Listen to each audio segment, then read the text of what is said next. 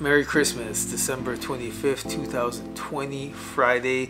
As I said, I would bring you the plastic-free weekly news.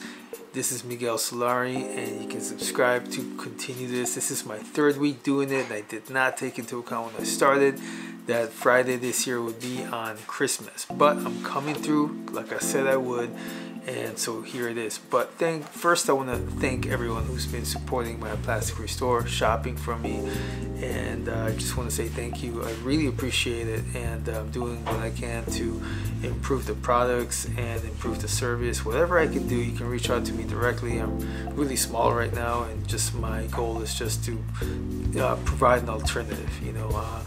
I'm not like raising money or anything like that. I'm just literally like doing what I love to do because from the bottom of my heart I care.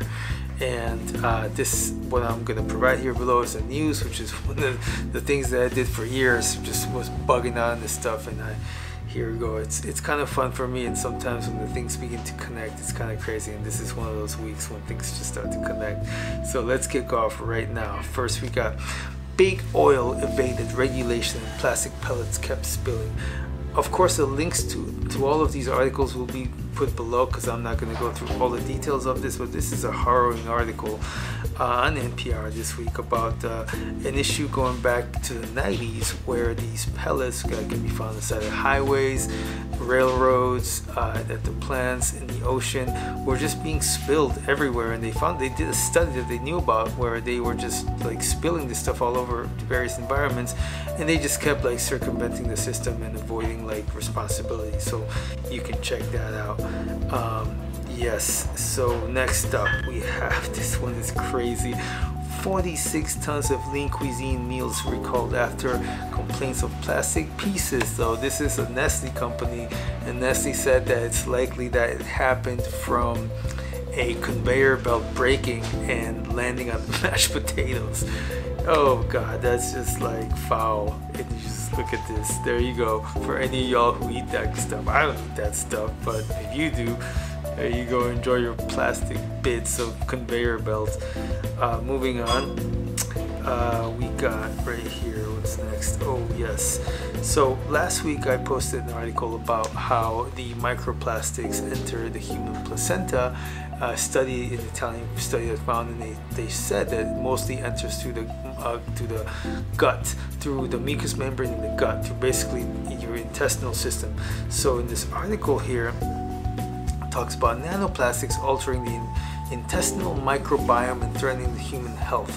Like, this has been studied in animals like very profoundly, and in all cases, mostly all cases, they have found it to harm their endocrine systems and disrupt many parts of their biology. So likewise with humans, it's more than likely that it will do the same thing. So just keep in mind that with all the plastic that we're being in our atmosphere, water, food, like, we are likely ingesting that stuff. If it ended up in the placenta of some humans, it likely could end up in our body, in any of us, because we all we share a lot of the same resources. And food that comes packaged in plastic, I personally don't touch it. It's just no thank you. So let's move on. Here we go. And what we got next? Oh, this is from last week, but camels are dying due to plastic pollution. This is quite sad because it relates to animals like a camel, and this article says it quite bluntly that camels in the desert, they anything that is not sand to them is possible food, so they just eat it. And they're finding, like, here it is, I think this is in the picture below here. This guy is describing the size of his hands. He's talking about that they're finding pieces that are like the size of a basketball or a suitcase inside these camels. That's pretty sad, and if you don't have compassion for that, I just really feel sorry for you as a human being, because what if you ended up with like a big ulcer the size of a basketball made of plastic in your gut? Anyway, so let's move on.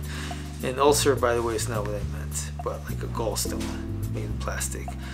This one's weird, but it's I'll tell you how it ties in. So I found it through plastic free news stuff, but it's this businessman gifts cow urine and seed balls on the daughter's wedding. The daughter wanted the wedding to be plastic free, and you know, and they did all the right stuff. This is in India, by the way. India's a little bit nutty. Using cloth banners and everything in banana leaves, like in water and steel tumblers. Super awesome. And then like the dad, like, to make a point, like he gives like cow urine to promote protection of cow, and packed seed balls to spread awareness to conserve nature, packed in jute bags. I think that's a pretty gangster move by dads, basically saying, hey, quit being smug, and yeah, I know plastic is bad, but you know what, so are the cows. And the reason why this article is interesting to me because I lived in India for about 6 months, and I saw these, you know, free roaming cows that just roamed around, and people often made jokes that they're like the garbage compactor, so they felt like they could throw things out and the cows would just come eat it. And what the cows were mostly eating were plastic bags, and that's just horribly sad. Yeah, so I like this article, and I think it's pretty gangster of the dad to like make that move. Moving on, what do we got here? Highest levels of microplastics found in mollusks, new study says.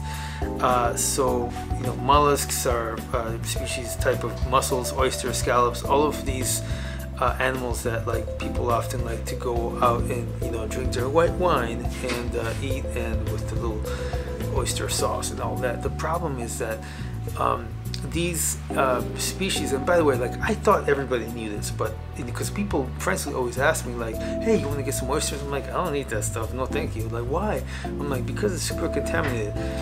These mollusks are, or you know, all of these species, they're what's called here, I got it for you, it's a bivalve. So a bivalve is a species, is a type of it's a bottom feeder, like it's a mollusk basically, and they like they filter, they're enough to be the filters of the ocean, so they filter everything, it goes through them, and everything that they produce is supposed to be clean, but everything that's toxic gets trapped inside of them. So of course, if you're eating that, you're basically poisoning yourself with plastic and other things. Now, I'm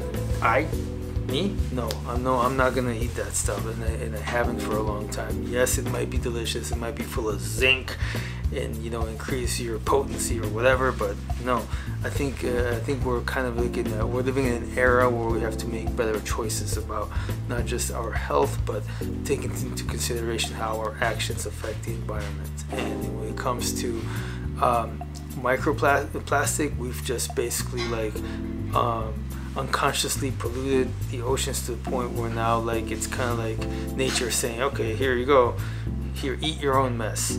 So let's move on. What do we got here?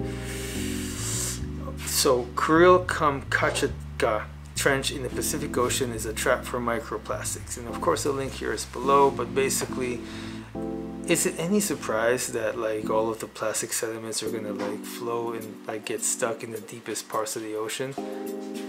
I mean, alright, people love science and they love to wait for some marine biologist to like make the case for or against whatever, you know, to prove one's point. But really, if you use common sense, you'd know that basically, you know, you see clearly that tossing your garbage out is and not taking into account where it might end up, it likely affect environments. Like, that's, to me, that's common sense, but I guess to not to everyone. So moving on.